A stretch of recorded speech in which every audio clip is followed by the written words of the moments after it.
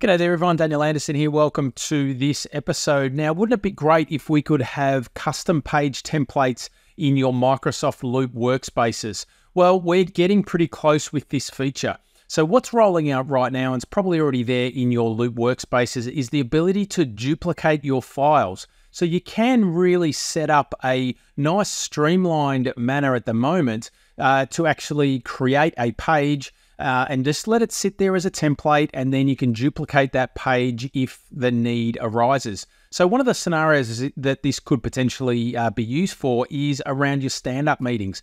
So you might be using a Microsoft Loop workspace for a project. Now, obviously a project would have a number of stand-up meetings along the journey of that project. But what about if we had to waste time and actually set up a page to run those meetings?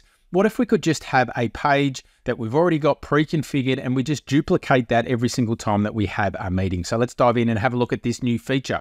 So we can see here that I'm in a Microsoft Loop workspace. It's just the getting started workspace here. Now I've got a page that's called Meetings at Contoso. So this could be a landing page for all your meetings, okay? So it could be a description, how we're gonna run our meetings and all of that, the cadence and all that sort of stuff. We could have that on a general page. Now, underneath this page and nested under the page here is I've got a page here that I've created as a template. So you can see here we've got the topic, we've got attendees, we've got the agenda, we've got notes, we've got any tasks that we agree on as outcomes throughout the meeting. And then we've also got relevant links that we could bring into the conversation or to the meeting as well. So that's the template that we want to use to run our meetings.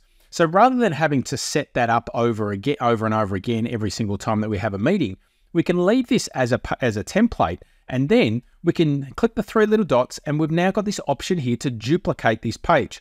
So when I click duplicate, it is going to create another page that is based on that template, and it's called the template 2. I'll click that, and we will change the title. We can go stand up 25th of the 10th, and then we've got our pre-configured sections of our page here that we can now just start our meeting with. We've still got the ability to edit and change and do everything that we need to. We might want to have a different header and a different emoji for different meetings if we want to as well. So we've still got the ability to do that, but it's saved us time. We've created a template on the way that we want to run our meetings. We've just going to leave that sitting there under the meetings page there as a sub-page, and we'll just use the duplicate feature to then create another meeting page there for us and for our team. So the duplicate feature is there now in Microsoft Loop. We're getting closer to our